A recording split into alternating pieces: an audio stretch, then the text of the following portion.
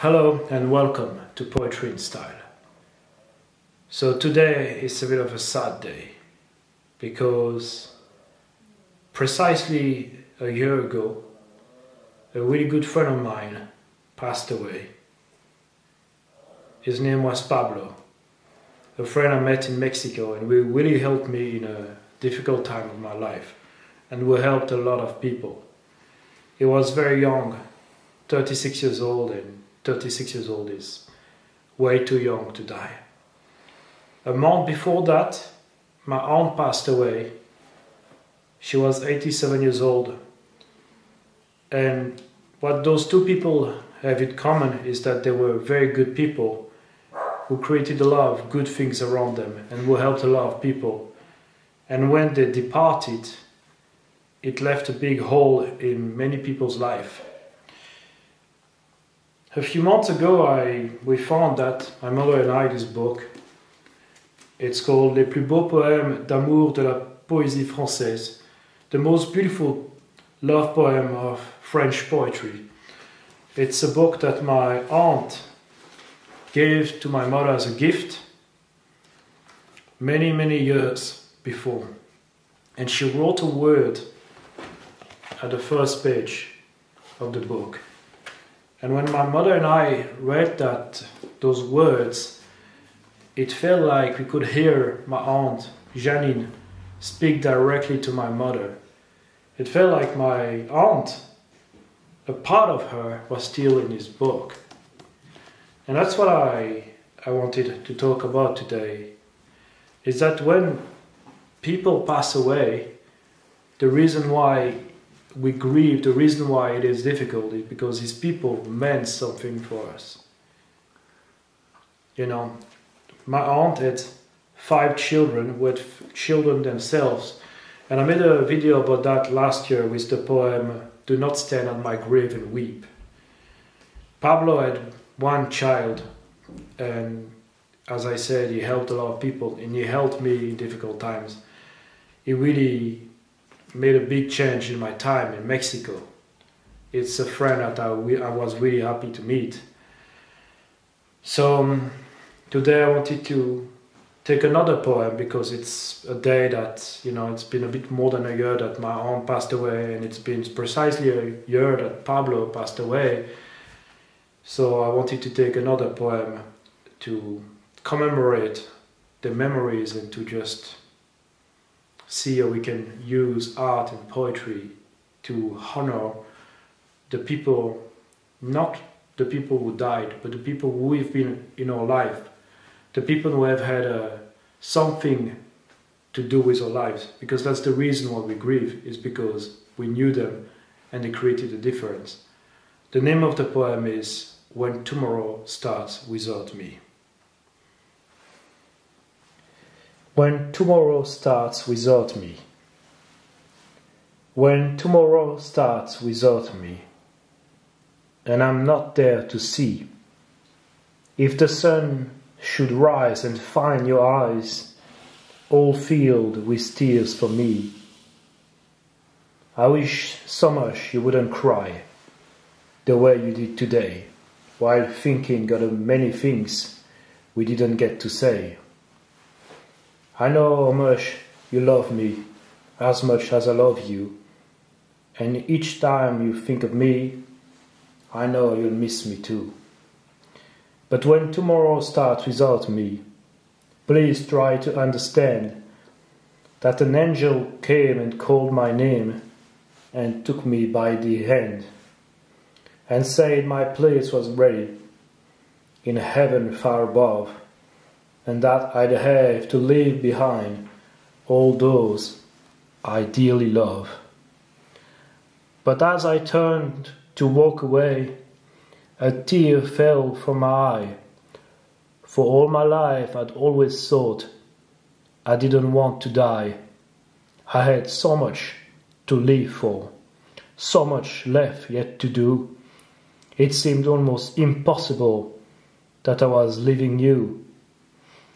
I thought of all the yesterdays, the good ones and the bad. I thought of all the love we shared and all the fun we had. If I could relive yesterday, just even for a while, I'd say goodbye and kiss you, and maybe see you smile.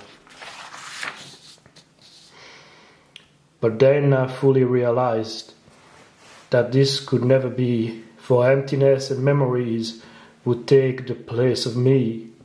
And when I thought of worldly things I might miss come tomorrow, I thought of you, and when I did, my heart was filled with sorrow.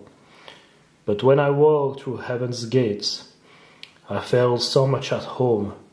When God looked down and smiled at me from his great golden throne, he said, "This is eternity, and all I've promised you. Today your life on earth is past, but here it starts anew.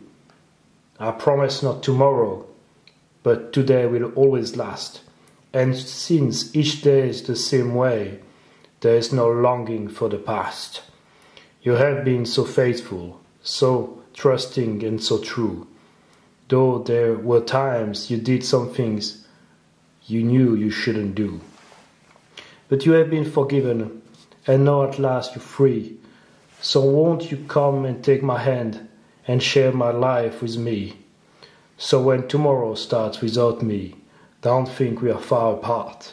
For every time you think of me, I'm right here in your heart." It was written by David M. Romano, 1993, from the book Proof of Heaven by Eben Alexander. So the reason why I chose that poem today is that it is a very spiritual poem. It is a poem about somebody passing away and crossing the gates of heaven and, having a new life up there in the sky. And the reason why I found it to be a good poem is that I do personally believe that we are not just our bodies, we are not just here living this life, but we are much more than that. But it's not my job here to convince you, if you don't believe in anything, it's not my job to convince you that it is not true. What you believe in or what you don't believe in is what you believe in or you don't believe in. But no matter whether we really believe in spirituality or not, that doesn't mean that we can't find some solace in these words. Because, for example, at the end, he said, "So when tomorrow starts without me, don't think we are far apart. For every time you think of me, I'm right here in your heart." As I said, the reason why we grieve is because these people have done something. They have been there at times, good and bad, that make us remember them. And the thing we can do to make them stay alive is to keep remembering the good things they did for us, And it doesn't matter whether you believe or not. These people are still alive through you, through your memory. And if they had last wishes, things that they wanted to do, like bringing people together, it doesn't matter whether they can see you or not, If you grant them a positive wish they had, or if you memorize, or if you remember the good things, they are still alive. My aunt and Pablo meant a lot for a lot of people, and they still do. And when I saw these words that my aunt wrote in this book, in my opinion, she was still alive, And I spoke with the mother of Pablo. Imagine losing a child, who is like very young, and who had a child himself. And I remade a video in Spanish for her, last year. And I explained how much Pablo had helped me in a difficult time. So I don't know how much it can help, because, you know, when losing a child must be the most difficult thing that can happen to somebody, but at least a part of Pablo kept living with me, and a part of my aunt kept living with other people. So a part of my aunt also is still in this book, and a part of Pablo is still there in everything he did for all of us. So that's what I wanted to say.